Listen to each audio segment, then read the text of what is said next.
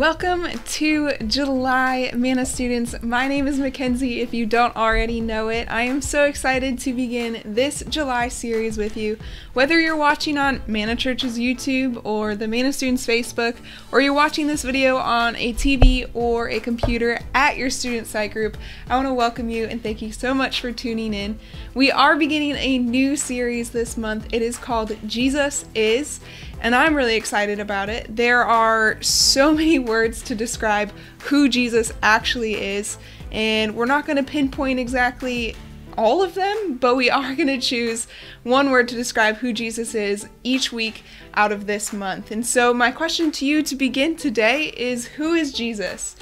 If you could choose your own word to describe who Jesus is, just one word, what word would it be? In the New Testament, when Jesus was out doing miracles, doing his work, there was a lot of questions that were asked about him. There were a lot of people who were wondering who this person was and what he was doing. So there was a lot of questions asked about him because, to be fair, Jesus was completely flipping the narrative on how to have a relationship with the Lord and to be religious. There were actually a few religious leaders of that day in which Jesus lived called the Sadducees and the Pharisees. The Sadducees were people who had power over the Jerusalem temple and the Sanhedrin. They were people who were basically in charge of the religious and the legal issues of the Jewish people. And the Pharisees, they were teachers of the law, teachers of the religious belief, and both of these people, although their religious beliefs didn't exactly align in every sort of way, they were people of religious power over Jewish people. You see, both the Sadducees and the Pharisees, they made it a point to undermine who Jesus is, or who Jesus was during that time. They actually thought that Jesus was out to steal their power. And so Jesus, we know now, and from reading from the New Testament, learning about who Jesus is, Jesus, we know now, wasn't there to steal their power. He actually was just there to bring the truth about God, and to bring life and bring it abundantly. Yet the leaders, the Sadducees and the Pharisees, and even some Jewish people, were far from the truth, and they acted out of selfishness, and they acted out of the desire for power, obviously not out of a relationship with the Lord and for encouraging people in their relationship with the Lord, like the way that Jesus does, or the way that Jesus did during this time. You see, Jesus and his teachings were often questioned by these people. They questioned him, but they weren't the only ones. Even the disciples would sometimes ask who Jesus is or what Jesus was doing. We spend chapters in the New Testament talking about who Jesus is and having people ask questions about who Jesus is and what he's doing. And in Matthew 16:13 through 16, we read of Jesus actually asking his disciples who they think he is. So it says, when Jesus came to the region of Caesarea Philippi, he asked his disciples, "Who do people say the Son of Man is?" They replied, "Some say John the Baptist, others say Elijah, and still others Jeremiah, or one of the prophets. But what about you?" he asked. "Who do you say I am?" Simon Peter answered, "You are the Messiah, the Son of the living God." I love that question. Jesus says, "Who do you say I am?" From your perspective, who do you say I am? And Simon Peter answers, "You are the Messiah, the Son of the living God." Jesus asks a similar type of question to the Pharisees. It goes like this, Matthew 22:41 through 46. It says, while the Pharisees were gathered together, Jesus asked them, "What do you think about the Messiah? Whose son is he?" "The son of David," they replied. He said to them, "How is it then that David, speaking by the Spirit, calls him Lord? For he says, 'The Lord said to my Lord, sit at my right hand until I put your enemies under your feet.' If then David calls him Lord, how can he be his son?" No one could say a word in reply, and from that day on, no one dared to ask him any more questions. So hold on, imagine this. Jesus is asking you questions. Jesus is questioning you basically about who he is, but also maybe some theology from the Old Testament about David or who David was. But basically what we come down to is Jesus is the Son of God. The disciples got it correct. Jesus is the Son of God. Jesus is the Messiah. Yet, that is true, but let's dig a little bit deeper about what that means. You see, the concept of the Messiah was a little complex. In the Old Testament, it was believed that the Messiah would be a king. It was believed that the Messiah would actually be a heavenly sort of being. The Pharisees didn't see Jesus as a king or a heavenly being, though. Like I said before, the Pharisees and the Sadducees, all they saw Jesus as was a threat to their power. But through the acts of Jesus, we see he truly is the Messiah. We know that. We know that now. And in John 8:12-18, we read that Jesus is fully man and fully God. It says, when Jesus spoke again to the people, he said, I am the light of the world. Whoever follows me will never walk in darkness, but will have the light of life.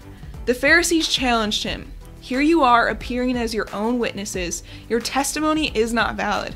Jesus answered, even if I testify on my own behalf, my testimony is valid, for I know where I came from and where I'm going. But you have no idea where I come from or where I'm going. You judge by human standards. I pass judgment on no one. But if I do judge, my decisions are true, because I am not alone. I stand with the Father who sent me. In your own law, it is written that the testimony of 2 witnesses is true. I am one who testifies for myself. My other witness is my Father who sent me. Jesus is God here on earth. He can testify on his own behalf because of the authority that is given to him by the Father. Not only that, Jesus can offer healing and he can offer forgiveness based on that same authority. So that's what that verse in John is really talking about. The Pharisees are asking Jesus, what gives you authority to testify here? What gives you the validity to talk about yourself or to do all of these things? And Jesus says he can testify on his own behalf because he has authority from God, because he is God on earth. He is the Son of Man as well as the Son of God. And with that same authority that he has to testify for himself, he has the same authority to heal and he has the same authority to forgive, which is what we see him do over and over again in the New Testament as he brings miracles, as he heals people, all of those things. And in Mark 2:1-7, we actually read this as an example. We read Jesus acting this out of his healing and his forgiveness that he has to offer us. In Mark 2:1-7, Jesus heals a man and then forgives him of his sins. When Jesus tells this man his sins are forgiven, he's making a big statement. He's saying, I'm not just a good teacher, but my authority comes from God because I am God. Let me say that again. He's not just saying that he's a good teacher. He's saying that his authority comes from God because he is God. Let's read Mark 2:1-7. It says, a few days later, when Jesus again entered Capernaum, the people heard that he had come home. They gathered in such large numbers that there was no room left, not even outside the door. And he preached the word to them. Some men came, bringing to him a paralyzed man, carried by 4 of them. Since they could not get to Jesus because of the crowd, they made an opening in the roof above Jesus by digging through it, and then lowered the mat of the man who was lying on. When Jesus saw their faith, he said to the paralyzed man, Son, your sins are forgiven. Now some teachers of the law were sitting there thinking to themselves, why does this fellow talk like that? He's blaspheming. Who can forgive sins but God alone? They're asking these questions, the Pharisees are asking these questions because they missed a major part of the story. They missed the major fact that Jesus is able to forgive sins because he is God, because he has authority from God here on earth to do that. So they missed the whole point of why Jesus came to walk on earth. They basically could have answered their own questions and all of the fighting could have been over at that point. But because their hearts were so set on their own power, they completely missed what God came here to do, what Jesus came here to do, what God did through Jesus. In this story, we read that Jesus healed a man physically and spiritually. what's really, really cool is we read this over and over again in the New Testament, but it's not just something that happens in the New Testament. Jesus offers the same things to us. He offers healing physically and spiritually under the same authority for us. I think there can be a lot of misconceptions today about who Jesus is, what he came and did, and what he's doing now. As we know, Jesus died and rose again 3 days later.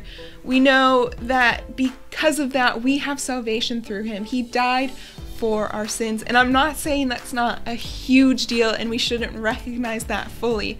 But what I am saying, what I do want us to understand, what I do want us to get is the fact that he lived on earth for 30-something years. And for 3 or so of those years, Jesus lived a life in which he went out and he preached about who God is. He acted out who God is here on earth. I mean, there are 4 books in the Bible written about him called the Gospels. They're all the same book, just written from different perspectives about the same guy, about Jesus.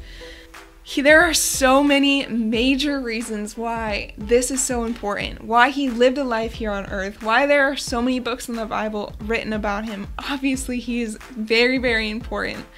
There are so many reasons why we have access to all of this information, why we talk about Jesus so much. But this is the one that I want you to get. This is what I want you to understand. Why is this so important? Well, it's our big idea for this week, and it is Jesus is God. While on earth, Jesus was fully God, walking with his people, living with his people, and teaching them how to have life and how to have it to the fullest. And from the Bible, from the Gospels, from his life, we are to read that. We are to understand that Jesus offers the same thing to us because Jesus is here today with us. And all we have to do is seek him and find him through prayer, through the relationships that we have, through our small groups.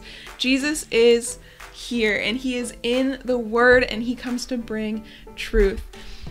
All right, Manna students, that is the message that we have to you. We would intentionally love to talk about this more through our small group questions within our small group. So if you're watching this online, we'll add those questions to the comments below for you to think about, maybe talk through with either your friends or your parents or some of your family members or at your small groups.